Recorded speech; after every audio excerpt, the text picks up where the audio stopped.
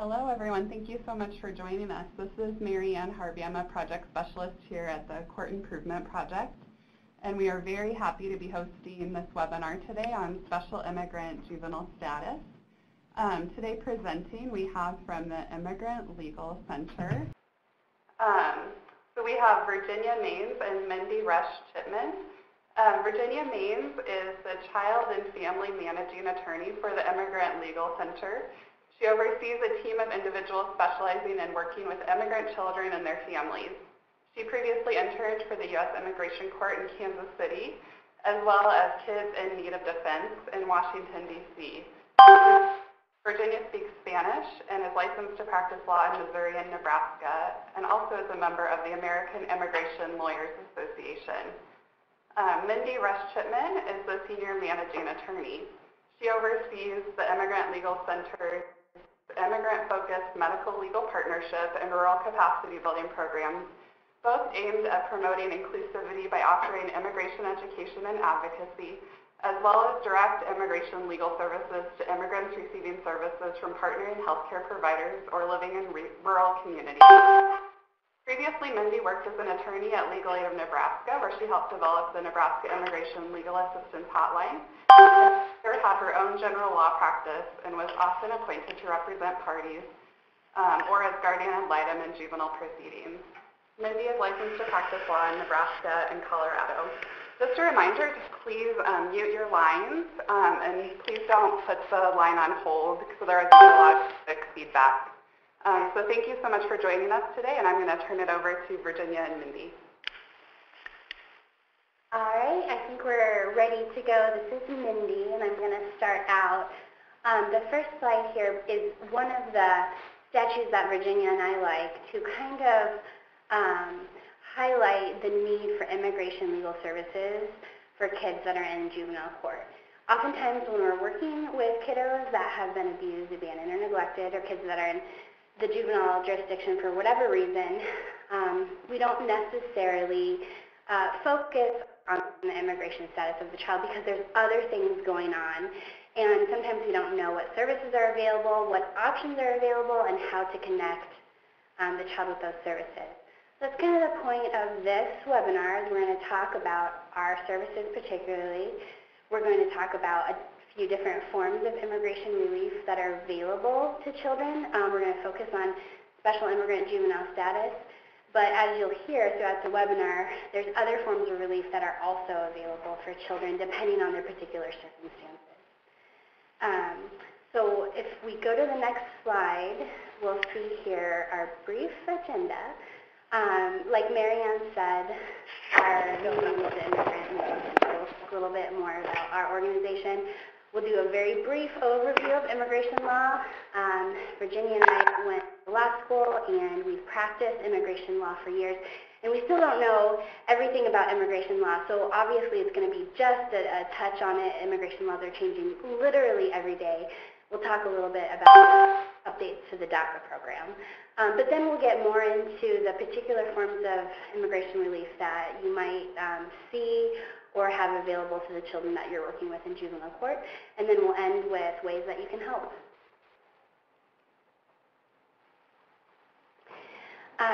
So the Immigrant Legal Center, formerly Justice for Our Neighbors Nebraska, is a nonprofit law firm. We provide immigration legal services, education, and advocacy. We don't charge for our services. All of our clients are low income though, primarily below 150% of the federal poverty guidelines. It's really nice to be able to provide free legal services because that way our clients know that we have no benefit in the advice that we're giving them, and we're only going to tell them to apply for an immigration form of relief if they qualify. Like we've said ad nauseum, we've changed our name to the Immigrant Legal Center last week, actually. And our name is just more descriptive about the services that we provide. We're hoping that our clients can more easily find us. However, we're still an affiliate of the Justice for Our Neighbors network, and our mission has not changed. We did recently relocate our offices. We were in South Omaha on 24th and E, but we've moved to a building on 42nd and Center. Within the Immigrant Legal Center, we have several different programs, and we focus our services throughout the state of Nebraska and also in parts of Iowa. Virginia works on the Child and Welfare team. She manages that program, and she manages the Attorney of the Day program. That program focuses on making sure children in immigration court have representation, children and families have the representation they need to stay reunited or be reunified.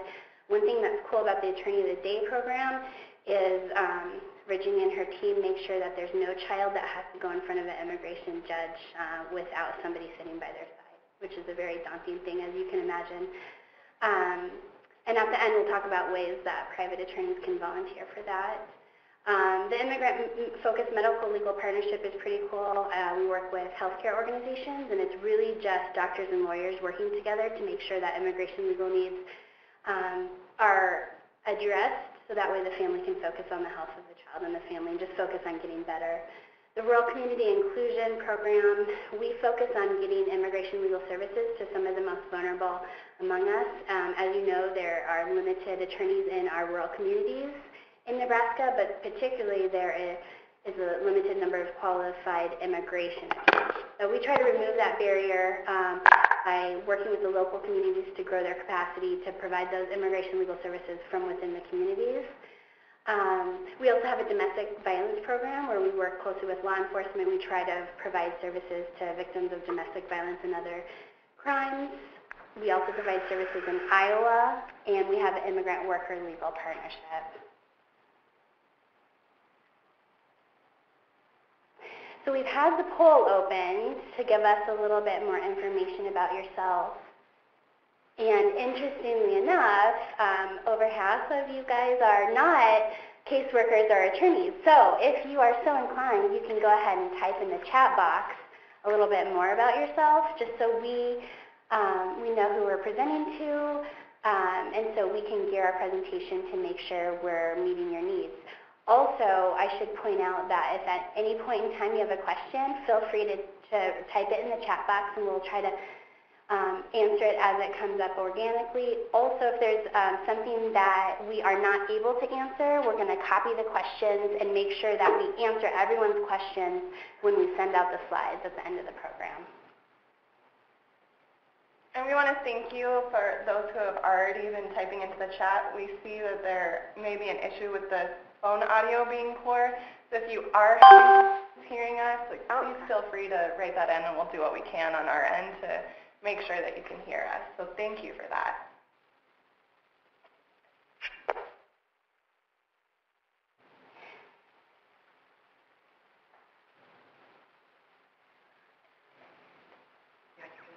All right, we're just trying to end the polls and publish the results so you guys can see who is on the webinar right now. Now that if someone could type in, can you see the results now that we've ended the poll? No. All right, well, we'll keep going, but we'll see if we can't figure that out as we're going. Thank you, it's really helpful for us to get an idea of who it is that we're talking to as we go forward. So, as Mindy said, I'm just going to give a very, very brief intro to immigration law, and it's only to kind of provide some context to special immigrant juvenile status. So the U.S. immigration system, as you can see from this slide, is complicated with a lot of different players. Both the executive, legislative, as well as the judicial branches are involved. And so we just wanted to throw it up there in this hopefully helpful chart so that I can explain a couple of these agencies, because as we go on in the presentation, you'll probably hear us say, for example, CIS, and wonder, what is that? What are they talking about? So CIS is a part of the Department of Homeland Security, which is under the executive branch. And they are the agency that will do the adjudication of immigration petitions. So as we talk about special immigrant juvenile status particularly, you have to fill out an application and you send it off to CIS, U.S. Citizenship and Immigration Services. Also under the Department of Homeland Security, there is Customs and Border Patrol, CBP. Those are the people where if you have ever exited the country and come back in, They're checking your passport. Hopefully they say, welcome home, welcome to the United States. You have just had an encounter with CBP. And then also under the Department of Homeland Security, we have ICE, Immigration and Customs Enforcement. These are basically the police arm of the Department of Homeland Security. So if you've heard about ICE showing up at a home to arrest a family, going to a workplace, this is who they are. They're ICE, and they are an agency under the Department of Homeland Security. Also a player in the U.S. immigration system is the Department of Justice, where we're talking about Immigration Court, the Executive Office of Immigration Review. We have your local immigration court, your immigration judge here in Omaha, and then if you end up needing to appeal that decision, that would go to the Board of Immigration Appeals. And that is all under the Department of Justice, the Executive Office of Immigration Review. Then, if you end up needing to appeal your case further, it gets a little confusing, because you actually jump over to the judicial branch at that point, to your Court of Appeals, and eventually your Supreme Court. But at the local level, here in Omaha, if you're working with a child and they're in immigration court, that's under the Department of Justice, which is actually part of the executive branch. And then we also have the Department of State as a player with the U.S. consulates abroad.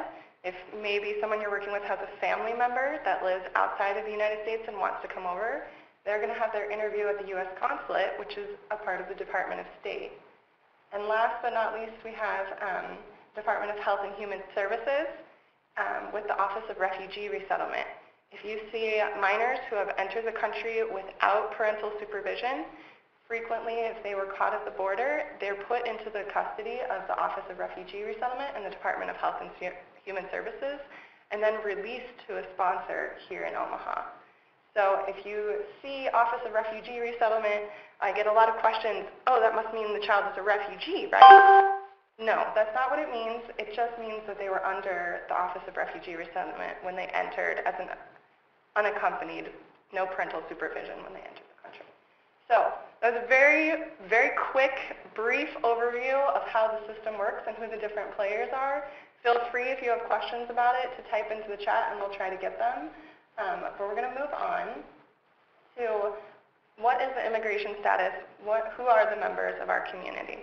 And going back to that first slide that Mindy talked about with the statute and the purposes of the juvenile court system, creating this safe and stable environment, you're going to want to know what is the immigration status of the child that I'm working with or the child that I see, and how can we make it more stable, how can we move along the chain. So these are listed from the most stable, if you will, immigration status to the least, and the most stable being U.S. citizenship. If you have U.S. citizenship, that's not something that's ever going to be taken away. And there are different ways that you can get U.S. citizenship: by birth, by acquisition. That means, okay, you're born outside of the United States, but your parents are U.S. citizens, so you acquired citizenship even though you weren't born in the United States. By naturalization, that means you've been here for a certain amount of time, you meet all the requirements, you take a test, and you're granted citizenship.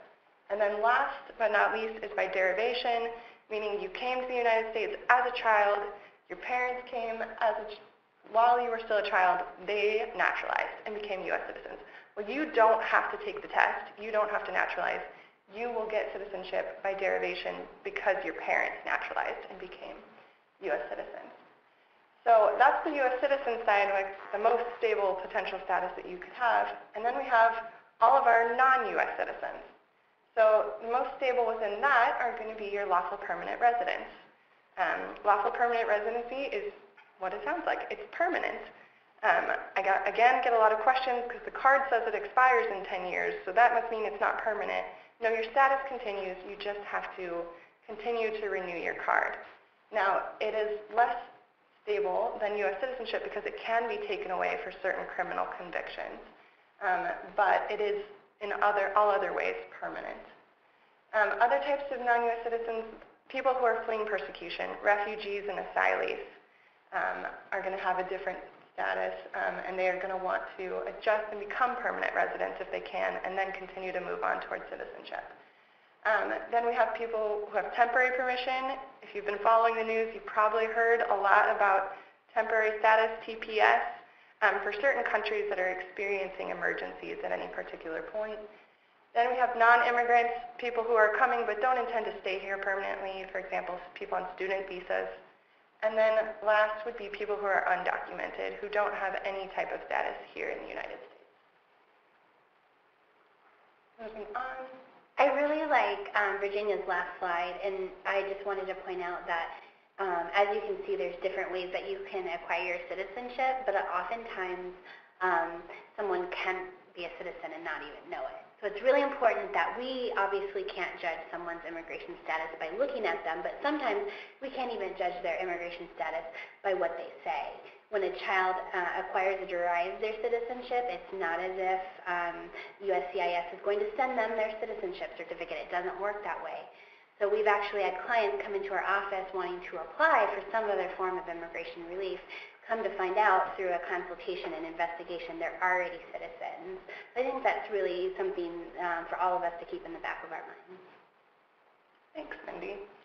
And so just real briefly, broadly, we tend to think of immigration options and relief in terms of 4 different types of programs. There's family-based immigration, and we'll touch on that. There's humanitarian programs, so special immigrant juvenile status would be one of these humanitarian programs, along with refugee and asylum. And then we have employment-based immigration and diversity. We don't have time to tackle every single part of immigration law today, and we're not even going to try. So we're only going to focus on special immigrant juvenile status and a few of the other humanitarian programs, and then very briefly on family-based immigration. But just wanted to let you know that there may be additional options through these other 2 programs. But it is important to note that employment-based immigration and diversity-based options are not typically available to our clientele. For employment-based, you have to have an employer that's willing to petition for you, hire an attorney, pay lots of money, and prove that there's not enough skilled workers to fill this position they want you to fill. Diversity, you have to be from a country with a relatively low migration history, and so our clients that are coming from Mexico, China, Philippines, India don't even qualify. You also have to have access to the internet, a certain number of years, or a profession. There's a lot of requirements. So those 2 forms of relief often aren't available for our clients, and certainly are not usually available for kids that are in the juvenile court system. So Virginia did a good job of talking about the humanitarian forms of relief as being one type of path to citizenship. The one that we want to focus on today is Special Immigrant Juvenile Status, or SIJS, or SIJ. This is another poll. Hopefully we can publish the results, but if you want to take a second and just let us know what your experience with Special Immigrant Juvenile Status is. If you've never heard of it, if you've never heard of SIJ, that's okay. Just let us know so that way we can gear the presentation towards your experience level.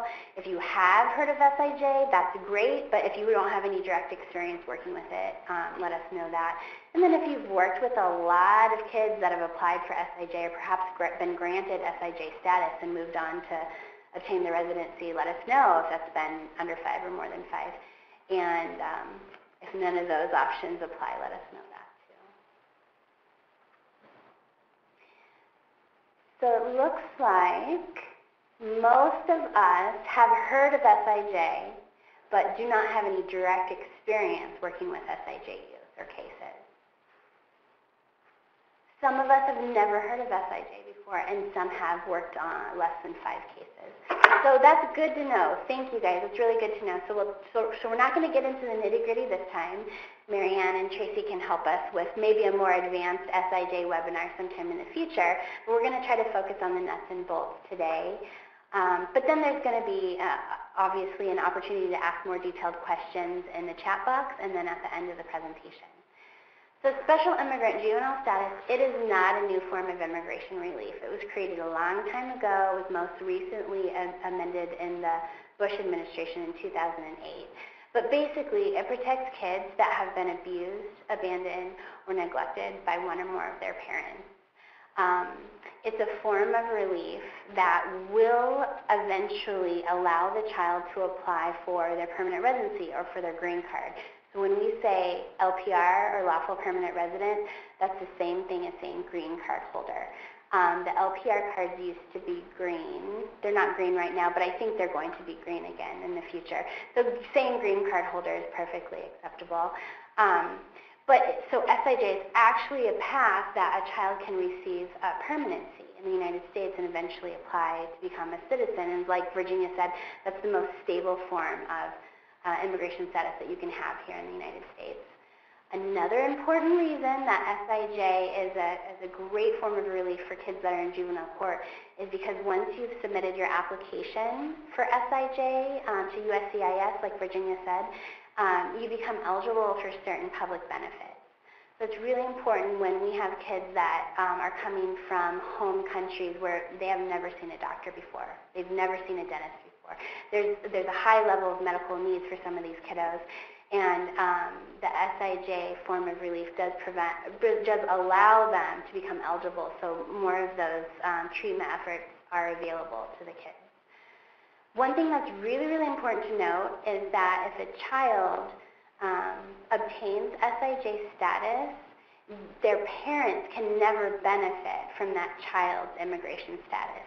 This is something that's really important to talk about lately because of the controversy with chain migration and things of that nature. If a kid's been abused, abandoned, neglected by their mom or their dad, neither their mom or their dad can benefit from their immigration status. Sometimes it's very unfortunate when we have a victim parent who's also been abused by the abusive parent, that mom or dad can never benefit from the child's SIJ status. So sometimes this isn't the right choice for a family, but it's definitely important that the family knows that it exists and they're able to make the informed choice on whether it's a good form of relief for that child or not. So in order to be eligible for SIJ, you have to be under 21 years old. You have to be unmarried. That's important because a few of our clients have come to us after being forced to enter into marriages at a very, very young age. If we can get the child unmarried, the best result would be an annulment. Before the child turns 21, then the SIJ is still an option for that child, but we have to act quick. The child cannot apply from outside the country. They have to be in the United States. And then the most stringent requirement is that the child has to have a state court order making certain findings regarding the abuse, abandonment, neglect that they've been exposed to or that they've been subjected to. In Nebraska, and this court order has to be entered before the child reaches the age of majority. That is the law in the state that they're currently residing in. So in Nebraska, we all know that the age of majority is 19. In Iowa, it's 18. So what that means is the state that the child's living in, they have to get a Nebraska order before the child turns 19. If they don't get a state court order from the judge before they turn 19, then SIJ is not an option for that child, even though they have until they're 21 to apply for it. If they haven't obtained the state court order before they reach the age of majority, it's not an option for them. There are very rare circumstances where perhaps we could go back to the court, the juvenile court, if the child was in jurisdiction to ask for some type of amended order, but that option is very rare. And so it's important, if you're working with a kid in juvenile court, it's very, very important to get them an immigration legal consultation as soon as possible so they don't age out and risk the possibility of not having this form of relief as an option. The specific findings that we need to get in that state court order are basically just findings of fact regarding the child's best interest. They're findings of fact that judges already do in state court proceedings. The judge has to find that the child has in fact been abused, abandoned, or neglected by one or both of the parents. If there's just one abusive or neglectful or abandoning parent, that's okay. The court order just simply has to describe the abuse, abandonment, neglect that one parent has done. The order also has to say that reunification with that one or both parents is not viable for that child, and that it's not in the child's best interest to return to their home country. So you might ask what kind of judges or what kind of courts can make these orders that we need for an SIJ application. The SIJ federal legislation describes those courts as juvenile courts. That's kind of confusing because then we'll think, oh, well, it's only the separate juvenile court that can make those findings. So it's only when kids are in juvenile court jurisdiction that they can then become eligible for SIJ, and that's actually not true. Juvenile court, the separate juvenile court obviously does qualify as a juvenile court. It can be in abuse and neglect cases, the 3A cases, or it can be in delinquency cases under 3A or 3B.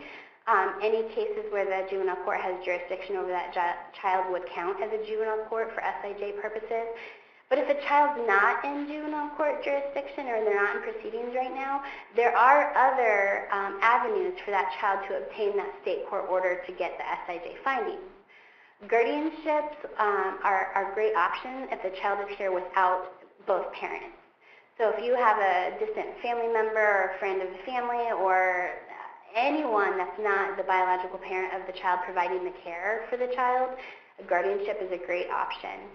If the child's here with one parent and they were abused, abandoned, and neglected by the other parent, then that parent who has not abused, abandoned, and neglected can ask the court for a custody or paternity order if the child was not born during the marriage. If the parents are married, the non-abusive or neglectful abandoning parent can ask for a divorce or a legal separation, and within that case can ask for a custody determination with the SIJ findings. And this is not an exclusive list. There's other things that we can think about doing. There's adoption, obviously. Probate court has some other options. For a domestic violence protection order, the judge has the ability to enter a custody order, a temporary custody order for 3 months. Perhaps we could get SIJ findings within that temporary custody order. So this is not an exhaustive list, but like I said before, guardianships, custody, divorce, or juvenile court cases are the most common ways that Virginia and I have been able to get the state court orders to include the SIJ findings. Now this, I'm obviously not going to read, but it is an example of what an SIJ factual finding would look like in your court order. This example comes straight from a guardian, an order appointing a guardian for a minor child, but similar language could also be inserted in a custody order, a divorce decree, things of that nature. It's really important to include, not just simply say the words abuse, abandonment, neglect, but it's important to define what those words mean. You can cite the statute, which you can find those definitions for in Nebraska, but also you are going to want to provide some details about what the child was specifically subjected to. So if the child has been physically abused or sexually abused, you're going to want to include that in the order. If the child's been neglected, for example, if they're forced to work without pay, they're forced to work long hours, they're forced to drop out of school, or they've never been to school, never been to the doctor, things of that nature, you're going to want to include that in your order. Something that's important to note here, and we might be able to touch on it more, is oftentimes when you're talking to the child, if you say things like, have your mom or dad abused you, they're going to say no. Our definition of abuse, abandonment, neglect might look a lot different than the child's definition of abuse, abandonment, or neglect. So just because the child isn't verbally identifying that they've been subjected to these horrible things, if you ask questions about what it was like at home before they left their mom or dad's house, you can get some of these details that should be an indication to you that, oh, maybe this child is eligible for SIJ. Maybe I do need to make sure they have an immigration consultation. So the SIJ process, Virginia explained that, the applications are going to go to USCIS. But like we just clarified, that's not where the SIJ process starts. It starts with you guys identifying that someone is in need of immigration legal intervention, and we start working on the underlying state court procedure, right? So we need to get that state court order that either declares the child dependent on the court, this would be in juvenile court, or gets the child placed into the custody of an individual in our agency, which could be juvenile court, but also could be those guardianships, custody, divorce cases. And that's where the SIJ predicate findings will come in. In that order, we need to get the findings that the child has been subjected to abuse, abandonment, neglect, that it's not viable that they're reunified with their parent or parents, and that it's not in their best interest to return to their home country. Only after we've gotten that order can we then think about applying for SIJ. You start the application for SIJ using the application that is called the I-360. We might say that again. But we have to actually attach the state court order to the I-360 and some other identifying documents for the child, and that's submitted. We just got a question about the time frame applicable to the no viable reunification test. So a lot of people hear no viable reunification and they think that must mean parental termination, right? That means there has to be a termination of parental rights. That's not actually what's required by USCIS. What's required is that in this moment, it does not appear that reunification is going to be viable while the child is still a minor. So even if you think, well, maybe somewhere down the road we're not ready to terminate parental rights, but reunification isn't viable right now, it's fine to go forward and get that because that's all that's required by USCIS and the federal statute. And that's a really great question because judges sometimes have the expectation that SIJ findings can only be given in parental termination cases, and that's not true. But once you've gotten the appropriate SIJ findings, you file the I-360. If the I-360 petition is approved and there's a visa available, the child can move to the next step to apply to adjust their status to become a LPR or green card holder. These cases are taking a really, really long time because right now there's no visas available for SIJ youth from Mexico or Central America, like the Northern Triangle, which includes Guatemala, Honduras, and El Salvador. So right now we have a lot of kiddos on our client list that are approved with SIJ status. Their I-360s have been approved, but they're kind of in a holding period because they can't apply to get their green card yet because there's no visas available. One of the reasons that it's important to start this process right away is one, because of the age out risks, but also what we talked about, the SIJ application provides access to some benefits for the child. Once their visa becomes available, then they can apply to become a green card holder or LPR by filing a separate application called the I-485 to USCIS and other identification documents and application fees. This requires a medical exam, and there's a lot of different safety precautions that come into play.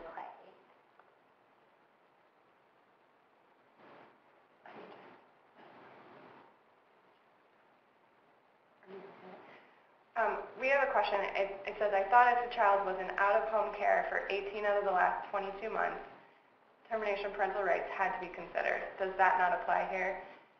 So when I'm talking about termination of parental rights and the finding that it's not viable for reunification, so we're talking about federal law and what's required for special immigrant juvenile status, and so that's a different requirement. This reunification is not viable, and so even if you're not looking at termination, they haven't, for example, been in out-of-home care for 18 months, that means you can still go forward. So that's all that I'm saying as far as you don't have to look at termination of parental rights. And, you know, if that's what it is, that's what it is, and we can still get the SIJ predicate order even when we're considering termination in a kiddo's case. But let's be honest, in juvenile court, kids are in juvenile court jurisdiction and out-of-home placements for very, very long periods of time. And that stall is not going to prohibit the kid from applying for SIJs. I think the point that we're trying to get across, thank you for that question though. Something that we like to point out is that when a judge is making the SIJ findings, it doesn't automatically mean that the child is going to get approved for SIJ or that they're going to get a green card. There are additional safety measures at play. The child's criminal record is oftentimes examined. Their biometrics are taken. What that means is their fingerprints and their pictures are taken. They're subjected to a very invasive medical exam.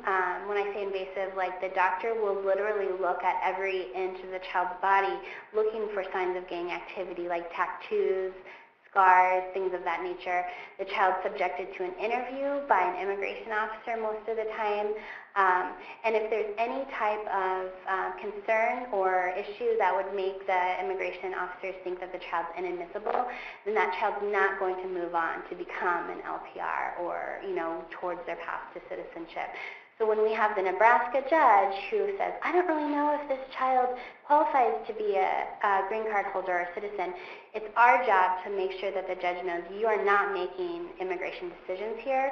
We don't ask you to take these safety measures to try to figure out whether or not this child is admissible to the United States, because that's USCIS's job and they're doing it.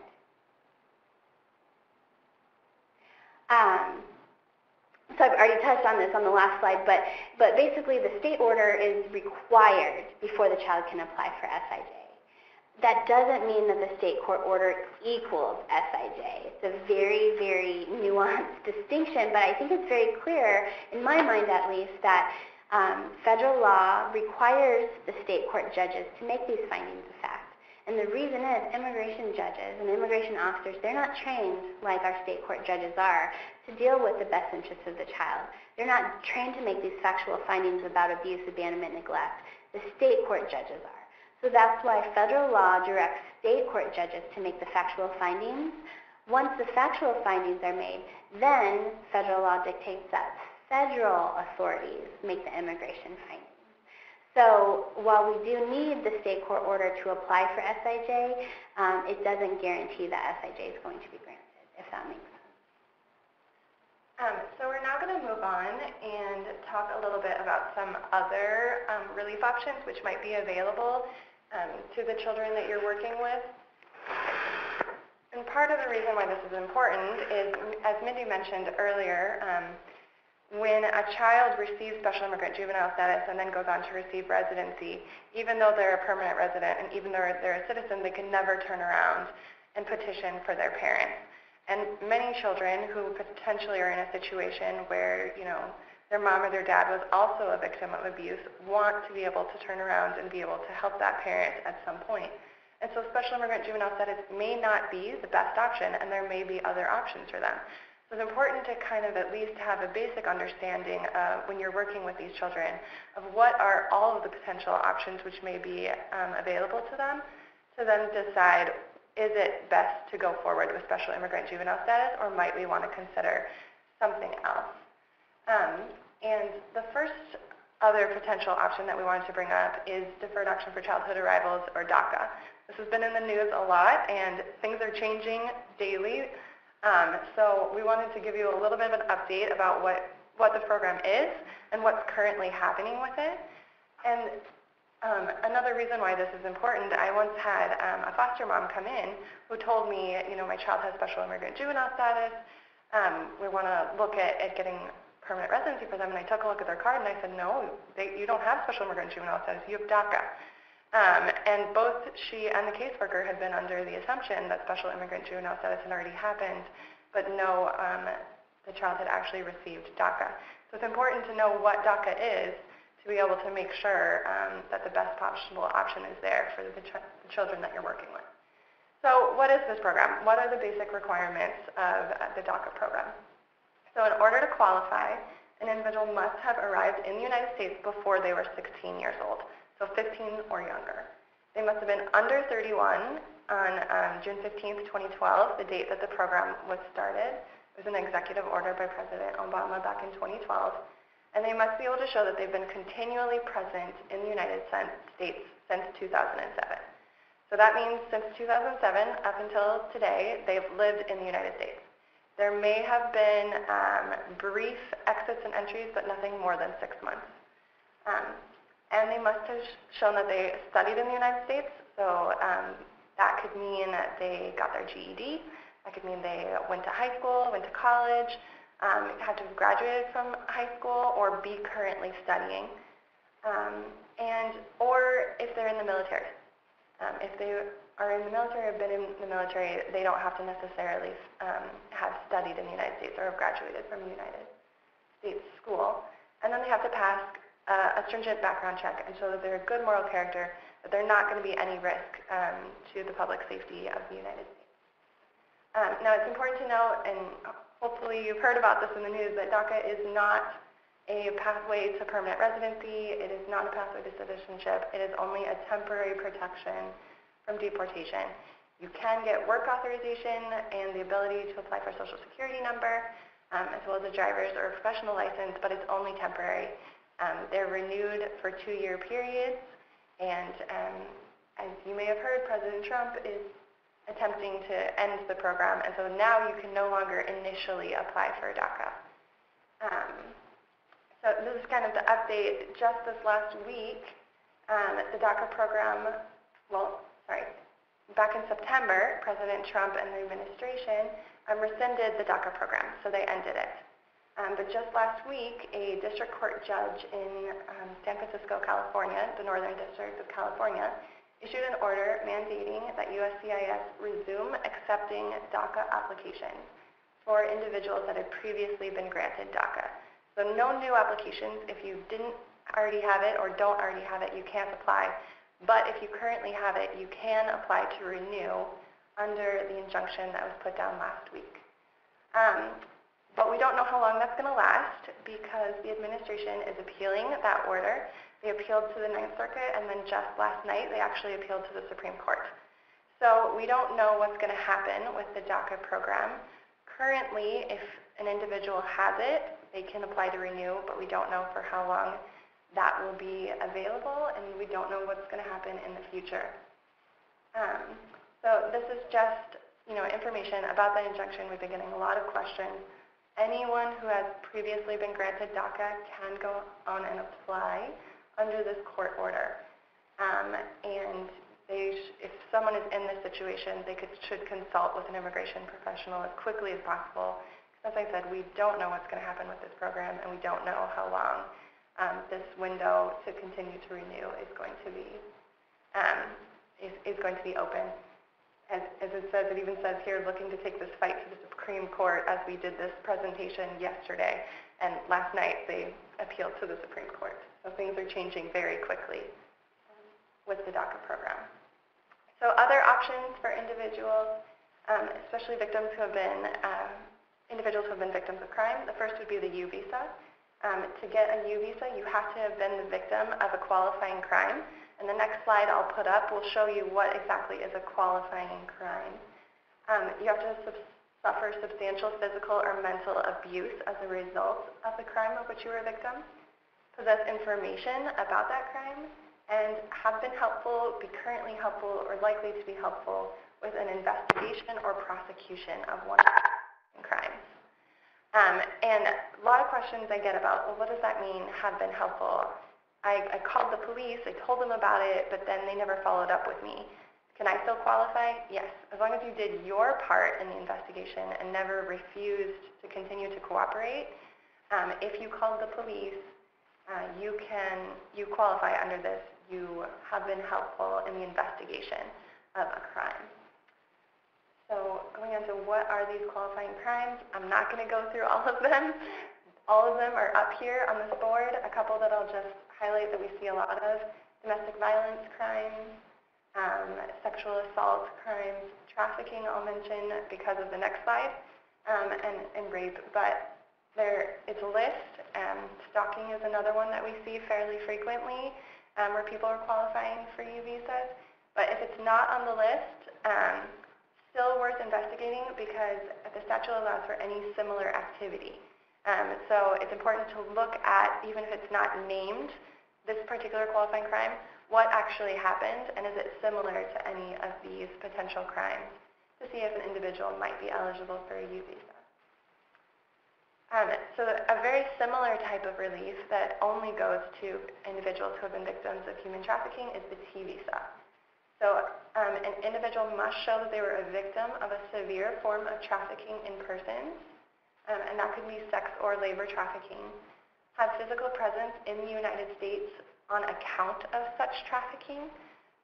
Now, if, for instance, an individual came to the United States and was then a victim of trafficking, they can still potentially qualify, but they have to be in the United States.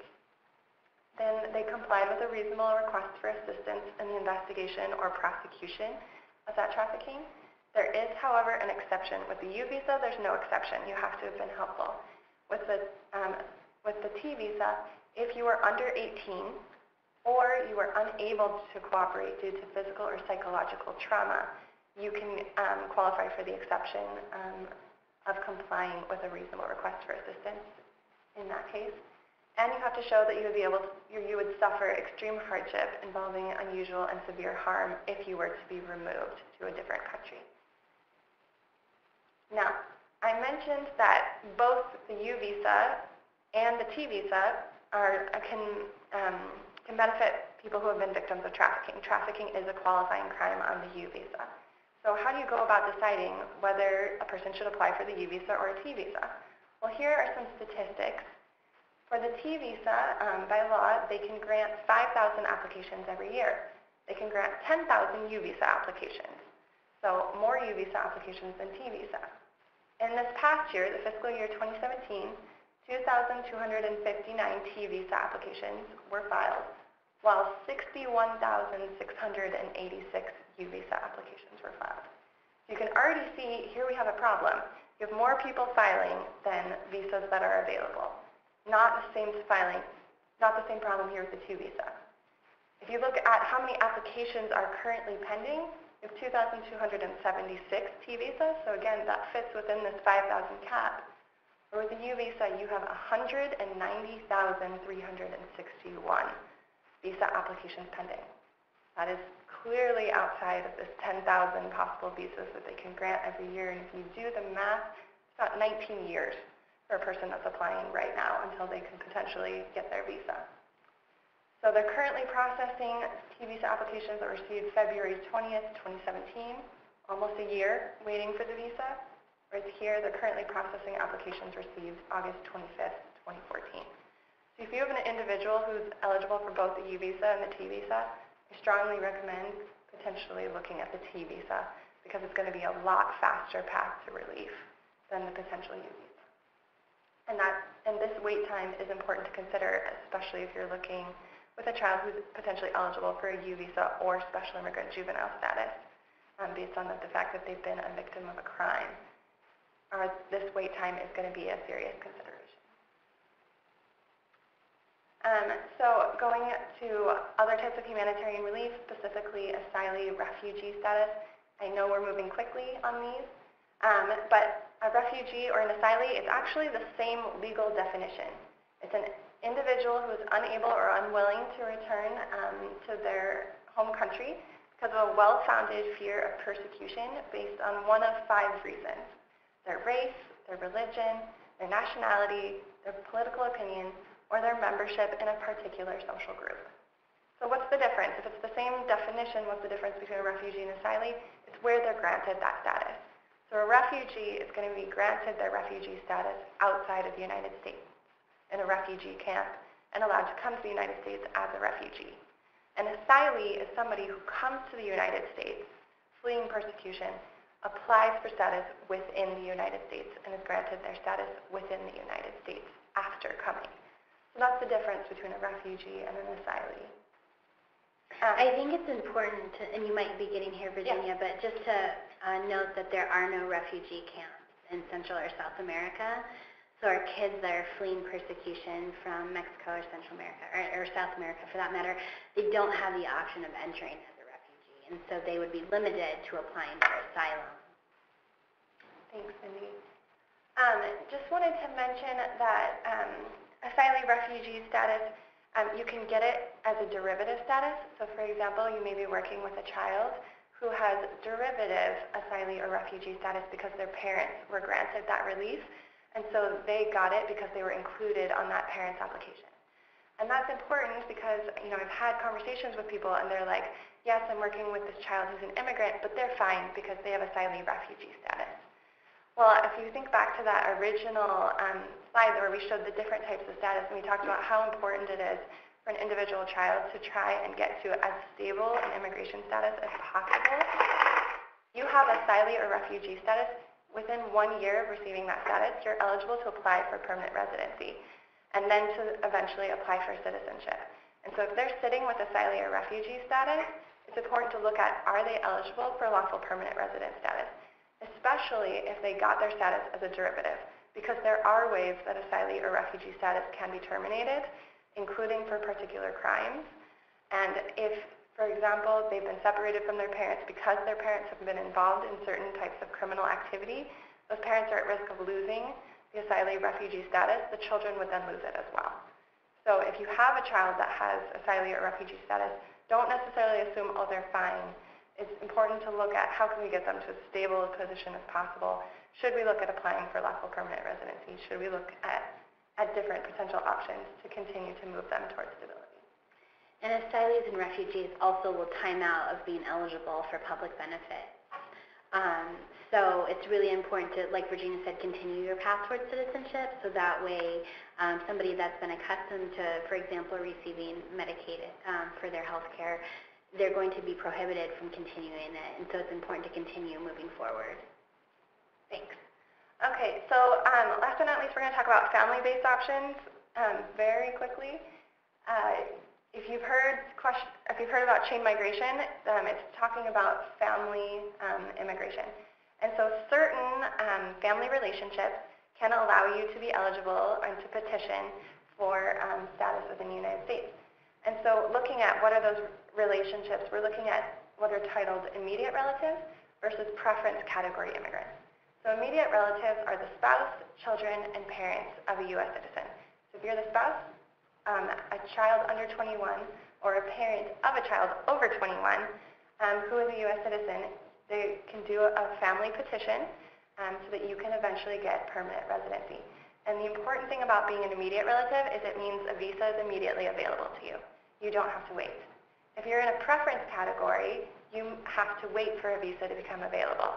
So these relationships are split out into first preference, second preference, third preference, and fourth preference. So the relationships are unmarried sons and daughters of U.S. citizens, spouses and children of lawful permanent residents, unmarried sons and daughters over 21 of lawful permanent residents, married sons and daughters of U.S. citizens, and brothers and sisters of citizens. If it's not on this list or on this slide, it is not a relationship for which a family petition can be done. So if you have a child that's living with a grandparent, there's no ability to apply for a grandparent or a grandchild, for example.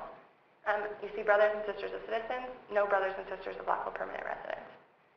So this can be kind of confusing, so I want to talk about how we know if a visa is available.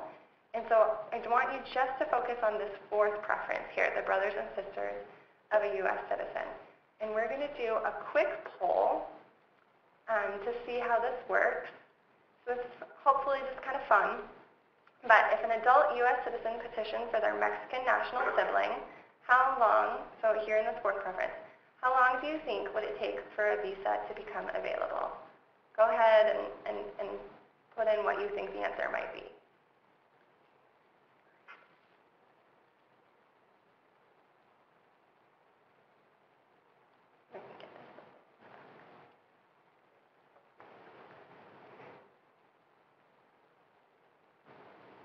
Okay, so it looks like a heavy preference for over 5 years, with some people thinking over 10 years, and then a couple of people thinking longer than a lifetime, but nobody thinks less than 6 months.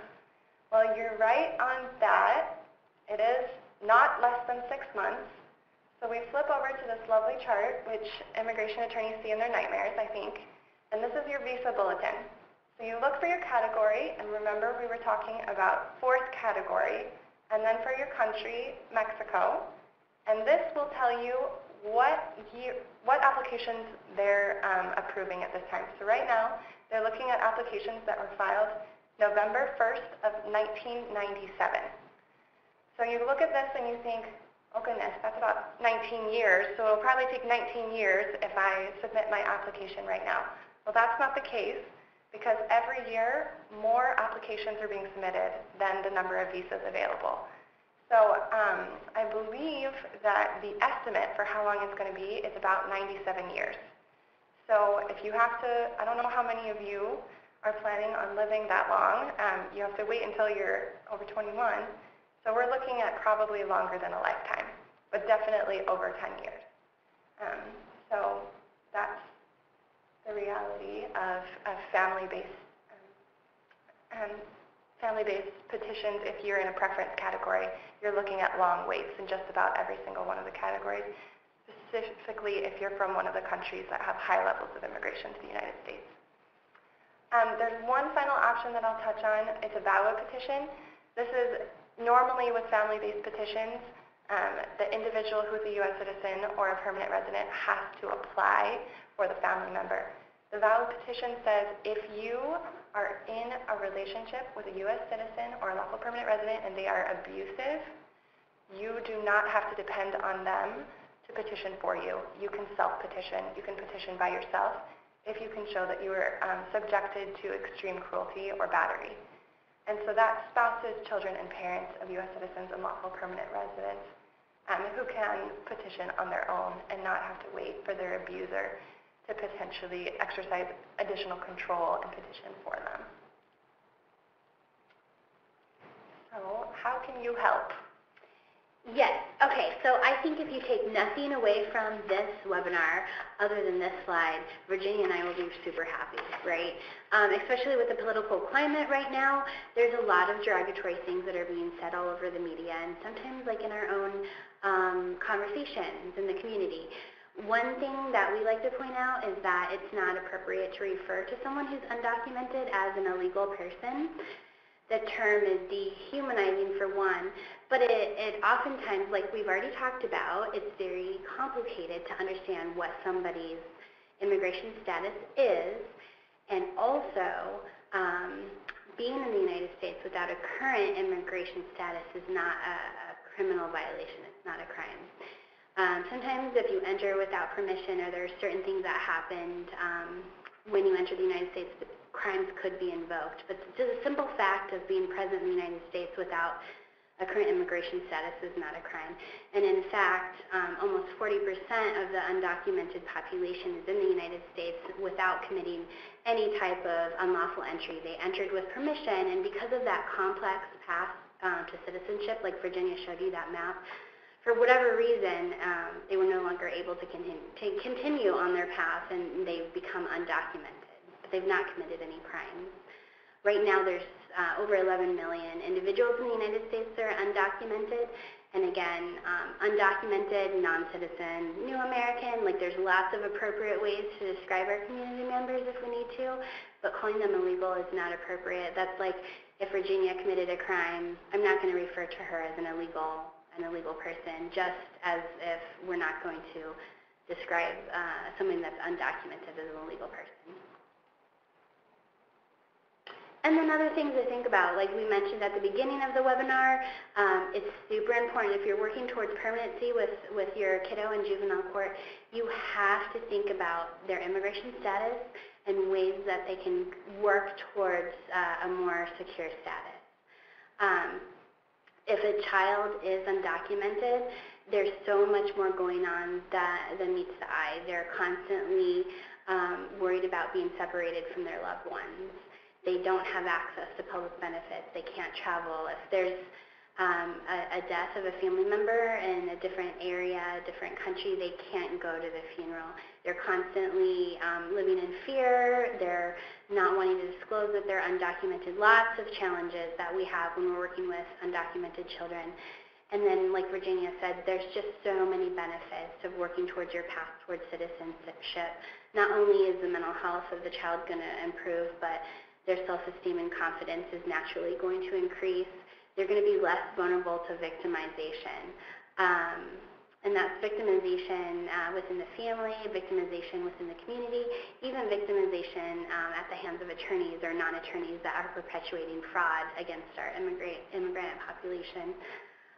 Working towards your immigration status also allows you to have work authorization, and so being able to provide for yourself and your family, and then just the overall general sense of hope.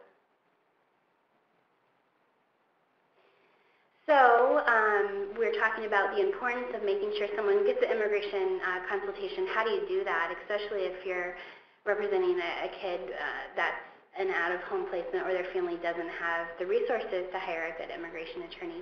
I think the best thing that we can do is we can refer our community members to the Nebraska Immigration Legal Assistance Hotline.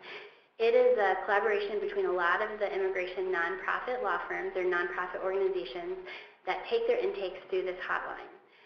Anyone can call on behalf of anyone else. So if you're working with a kiddo, you can call the hotline to request immigration legal assistance. If there's a form of immigration relief that the kiddo qualifies for, the hotline is going to refer that case to the immigration legal service provider that's going to help the kid the best, the fastest. If the kid's already in juvenile court, you can work with the attorney, especially if there's a GAL appointed, to actually have the juvenile judge appoint an immigration attorney to help the kid get the SIJ findings they need. But you're going to want to initially have that immigration consultation to see, one, whether the child qualifies for any immigration benefit, and two, if they qualify for more than one, what option is the best option for the child. So I think just having the NELA number handy, being able to refer people to the NELA hotline is one great way that we can help the children that we work with, but also anyone in the community.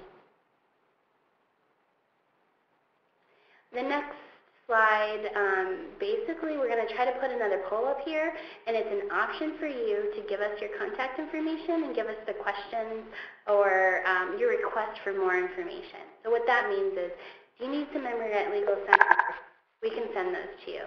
Do you need some rights and planning, safety planning guides? This would be to work with your families that have undocumented individuals in their families, how they can prepare for how they can get immigration legal assistance and prepare for possible detention or removal proceedings, things of that nature.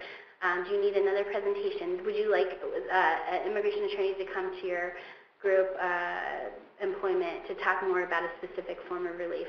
This is an option to enter those things. We're not going to publish them, so it's okay to put your contact information in there. But I think we're out of time. Yeah. We're going to stick around for a few minutes, though, so if anybody has questions, you can unmute your phone and actually talk with us, or you can type them into the chat box. We're going to be here. Our contact information is on the screen. Feel free at any time to shoot us emails, and we'll help you in whatever way we can. And we wanted, for those of you who are not going to stick around, thank you so much for participating and being with us over the lunch hour. All right, guys, seeing that there's nobody that has any questions that they want to put out to the group, we're going to go ahead and end the call, but thanks again.